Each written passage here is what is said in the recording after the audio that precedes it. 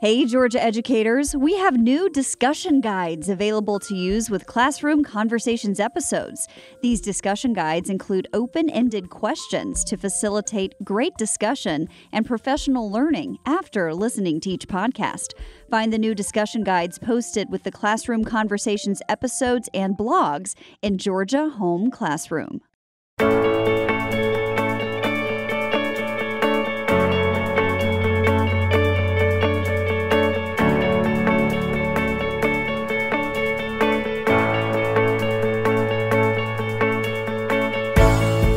Hello, teachers. This is Classroom Conversations. We're so glad you're here.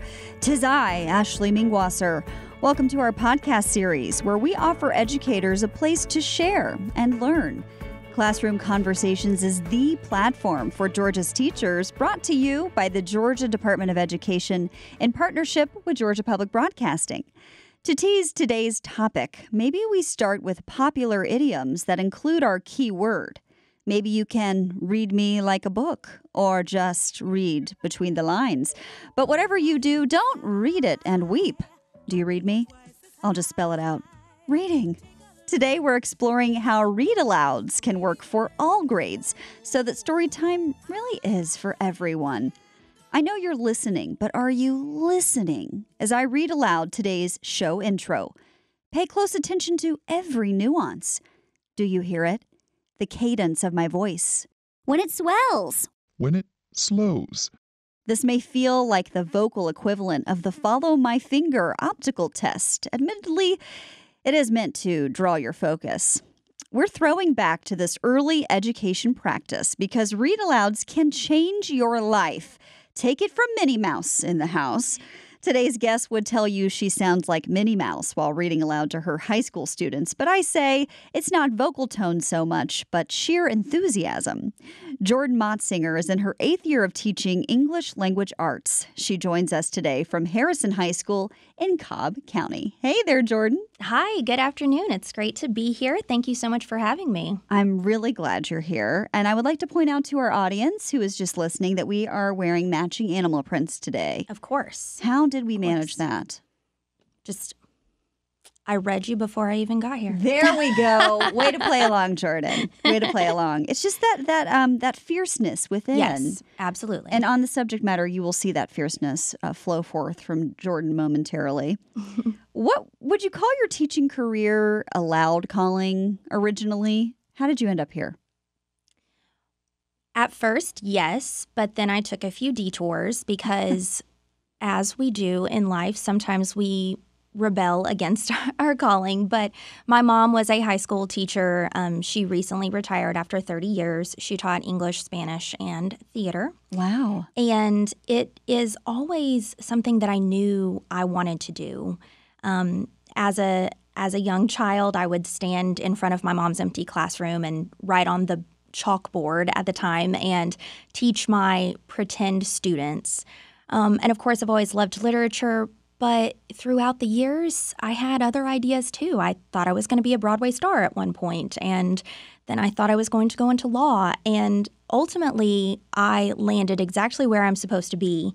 And I am very grateful for the indirect, at times convoluted path that got me here, but it was all meant to happen this way. Beautiful. For the record, I'm a huge proponent of you somehow fitting those other careers in while you're at it. I want to see would you love to succeed at both. And if we could Thank just you. have a few fun facts about you, Jordan. I know you have 2 boys. Yes, I do have 2 sons. I have a 6-year-old and a 2-year-old. And our 6-year-old is in kindergarten this year. He is loving all of it. I have loved the opportunity to help him love reading from that stage. It's so incredibly different from the students that I work with, of course. And then our 2-year-old is fun. He's into everything. He actually was adopted, and so I'm an adoption advocate. I love to work with and partner with and counsel when able, both adoptive parents and families, and advocate for all parts of the adoption triad, including birth parents. I love to foster relationships there as well. So, yeah, that's a little bit about me and my family. And you're not just obsessed with young humans. No. You're obsessed with a certain creature of the deep. I love sharks. Sorry, every time you tell me. What is it about sharks, Jordan? I think sharks are mysterious and they have a reputation. Yes, they do. They certainly have a reputation, but I think in a lot of ways they're misunderstood creatures. So you're a shark advocate as well. Yes, I'm a shark advocate as well. And I think to kind of tie it back to my career, I like to think of myself as an educator as a little bit misunderstood. If you're listening instead of watching, I'm of small stature. I do, as you can hear, sound a little like a cartoon character, but I still have such a great time in the classroom. And oftentimes, people will say, how do you teach high schoolers? They're bigger than you are. They're louder than you are. But hopefully kind of like a shark, I can be commanding of attention. Yes, you can. You have our full attention, Jordan. So Shark Week is your favorite week of the year. Yeah, it's my Super Bowl. Okay. Mm-hmm. I'm happy that you have that for your own joy. What are your favorite texts to read aloud and why? Well, I love to read any text aloud. It's hard to narrow it down. But what I particularly love with my high school students are children's books, actually. I love to teach or to read The Koala Who Could by Rachel Bright. I love Jabari Jumps by Gaia Cornwell, The Smart Cookie, John Drury and Pete Oswald. I love to teach narrative elements through children's books. But I also love the wellness education that I'm able to instill with my students through these texts. So, of course, Jabari Jumps is a story about a young boy who is afraid to jump off the diving board at the city pool. This is so relatable. Yes. And he wants to, but he's afraid. And his dad is there with him and doesn't force him to, but encourages him. And when Jabari is ready, he does jump and he has the time of his life. So I love connecting that with the classroom. I want my students to feel encouragement from me to do things that they're a little bit scared of doing, to push themselves in a way that they didn't think was possible. I'm not going to force them out of their comfort zone, but I am going to encourage them, and I'm going to be there to catch them if they find themselves, figuratively falling. So I love to teach children's books to my high schoolers, and then there are just absolute classics that I love to read aloud with my students. I just finished up The Crucible in American Literature. Classic. I love To Kill a Mockingbird. We're reading Antigone in world literature right now, so it's all over the place. I love reading any text aloud to my students. You sure do. And you brought one that you enjoy for your own benefit. Yes, absolutely. Today. Well, tell me about this book. Set it up for us. So a memoir that has really touched me is Educated by Tara Westover. And I love this text because I believe that we often take for, or I will say I often take for granted, the access to education that I have and my students have. We will oftentimes read about individuals who have to fight for their education, but we picture Malala. We don't picture individuals living here in America, in the United States. And so I love this story. It was incredibly eye-opening. I love the way that Tara Westover shares her story. And I have a couple of really meaningful pieces that I'd love to share if that's okay. To read aloud. To read aloud, yes. I thought you'd never offer. So these are very short little snippets, but some of my favorite words that she shares with us, Tara Westover, are: an education is not so much about making a living as making a person. I love that so much. Oh, especially, as a teacher, there are lots of jokes about teacher income, but truly teaching has made me who I am. And that really meant a lot to me. And you are making people in the classroom. I sure hope so. I sure hope so. And the second one is: my life was narrated for me by others. Their voices were forceful, emphatic, and absolute. It had never occurred to me that my voice might be as strong as theirs. And I felt like that was very appropriate for what we're talking about today. My students hear me read a lot, but I want them to know that their voice is just as emphatic. It's just as meaningful and powerful and worth listening to as mine or any other adult in their life. Or any other teacher, yes, authority figure. Mm-hmm. Do you do any sort of a warm-up before reading aloud to your students?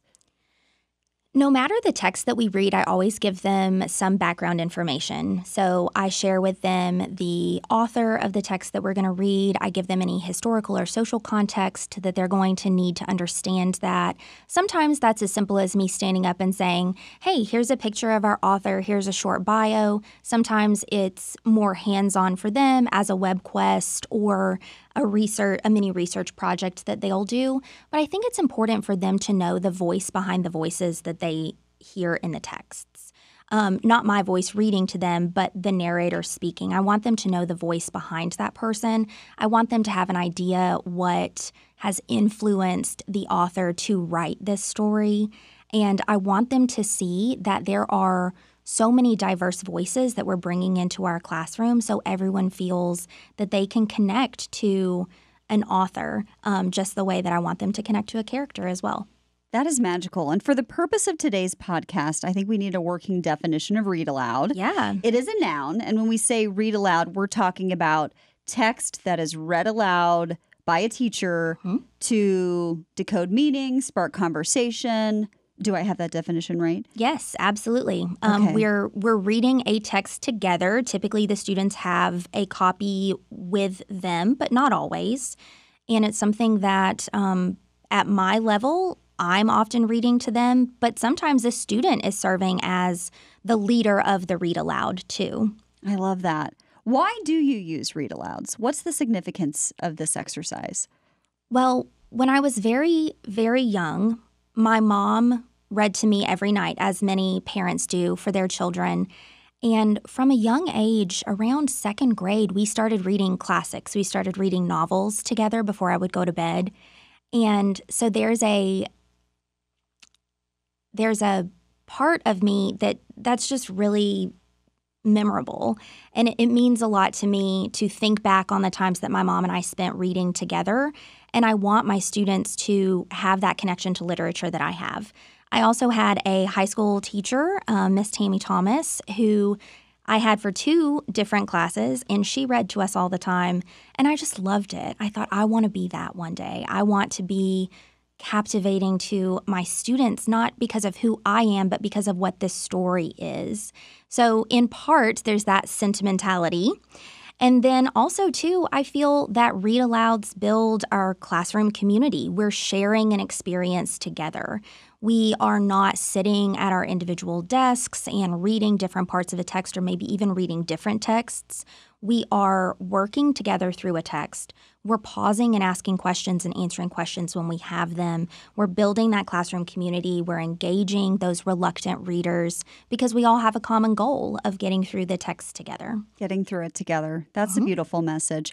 If I'm honest, during my read aloud experiences in my K through 12 education, there is a current that passes through the air right before the read aloud begins. It gets quiet. Everybody's kind of in this unison place. And the energy changes. It's almost an electricity as the focus goes to the speaker. And I think that that's a beautiful part of it it elevates the meaning of what is about to be said, as opposed to, like you said, sitting individually at your desk and having a private experience. This can be a shared experience. It almost feels theatrical, yet intimate. You don't have a big audience sitting in front of you. You're your own audience, and your classmates are your audience. And I can imagine how this skill particularly supports listening comprehension, oral language development, because you're exercising a bunch of different learning muscles with this practice. Absolutely. So what are you seeing in terms of listening and speaking? Well, I'm seeing for my students their confidence grow in vocabulary. So oftentimes when a student is reading silently, or sometimes when a student is reading aloud and comes across a word that he or she doesn't know, the student just skips it. Or the student will pause, wait for the teacher to say the word, not repeat the word, and then just go on. And it's like that word never existed. Whoa. We're like, hold on, slow down here. The author put that word there for a purpose. So I definitely see the students building their vocabulary. I see them building their comprehension skills. They are looking not just for what the text says, but how the text is said. How the author intended something to be written. And of course, I, as a teacher, I don't know exactly how an author intended something to be read aloud or to be spoken, But as you mentioned earlier in the episode, the inflection of my voice, the pace with which I'm speaking, the words that I choose to emphasize over others really do enhance the meaning for students. And many times I'll give my students the option, do you want me to read to you? Do you want to read as a class where we have some student leaders who are going to read aloud? Or do you want to read independently? And 9 times out of 10, they say, please read to us. Please read to us. We want you to read to us. And that's so meaningful to me. That's how I felt about Miss Thomas when I was in high school. And I don't feel that that's a reflection of me specifically as much as their understanding of the text so much more when someone who knows it and has studied it presents it to them. Right. There's something added in terms of comprehension. Absolutely. For the listener. How do you go about choosing your read-alouds, Miss Motsinger? Is anything off limits in this practice? Well, aside from, anything that I'm not going to read anything aloud that I wouldn't assign to my students. Good. So there are those parameters, of course, but really no. I let my students tell me how they want to engage with a text most of the time. We read poetry out loud. We read novels. We read memoirs. We read, as I said, the children's books. It just depends on our curriculum. That's lovely. So I love that you're reading children's books to them. Do they ever think that this is kind of weird, Miss Motsinger? Does that bother them? I don't think it bothers them. I think that they do look around the room the first couple times that it happens, like what is going on here? But by the end, they're into it. I love to teach theme with children's stories. It can be difficult to extract a theme from a novel, but when you look at a children's story, it's much more accessible, and that theme might be present in a novel. It's just that we got to see it with a children's story Sooner. first. So Yeah. by the end of our discussion of that theme, they're arguing over, no, it's this, no, it's that. So they do get really into it, but do they think I'm strange at times? Sure. But that's not just because of the children's stories. As it should be, honestly. What kind of routines do you have in place with them to support the oral language development piece of this? Well, it's very important to me not to force a student at my grade level to read aloud. I have some reluctant readers who have many different reasons that they're reluctant, some being I have a student currently who has a hard time articulating at times, and so I don't want to force him to speak. I want him to feel confident in the reading, so I will often ask for volunteers. I don't just do popcorn reading where you have to call on someone. That often turns into, I'm going to call on my friend. So the routines that I establish are I will always start a read aloud, and then I'll ask for volunteers. The students will sometimes suggest, I want this student to read. So that's something that we do. It always starts with I do, and then it's a few of them can do. And then by the end of it, they feel more confident. Everyone wants a part in it. I also really love to do First Chapter Fridays where my students don't have their own copy of a book. I just pull a book that I think they would enjoy. We read the first chapter. We go on. And then I love to, when they're independently reading a text that's just for them, an independent reading novel, I love to go around and say, hey, would you pick out something you'd like for me to read to the class? Or is there a part of your book that you would like to share? Would you like to read? So always being willing to do the read aloud myself, but then encouraging them to join with me. And to have some agency Absolutely. in the activity as well. What role do you think that questioning plays in the effectiveness of read-alouds? I really think it's critical. How do you question? Sometimes I will plan ahead. I'll go through, I'll say, this is really rich characterization. Let me ask them what they're understanding about this character. And then maybe once they give me some descriptors, that'll get us into a conversation of, is this a round or is this a flat character? Is this character static or dynamic? So I think there's literary elements that we discuss through the questioning. Sometimes it's just honestly plot elements. Okay, so what did John Proctor just say? What did he just reveal? So sometimes it is comprehension questions, and then we transition into those deeper questions, like what are the implications of this? What motifs do you see at play in this text? How do those motifs develop a theme?